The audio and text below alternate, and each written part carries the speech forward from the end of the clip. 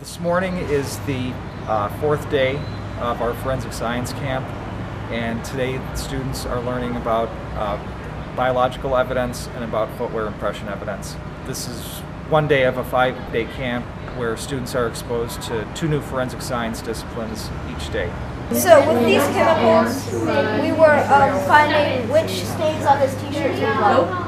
So for example, this stain here is blood, but some of the ones over here are not.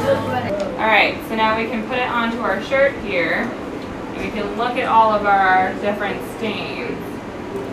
So you thought this one was blood, so what color did that turn? Black. Black, so you guys were pretty good with that one. They're from all over the state, all over West Virginia and all over the United States. We have people coming here from as far away as Colorado. My name is Laurel, and I was looking at the blood stain on the front of the shirt. It looks like there's a few bullet holes there with blood that might have came out. There's also a few other stains that we're not sure what it is yet.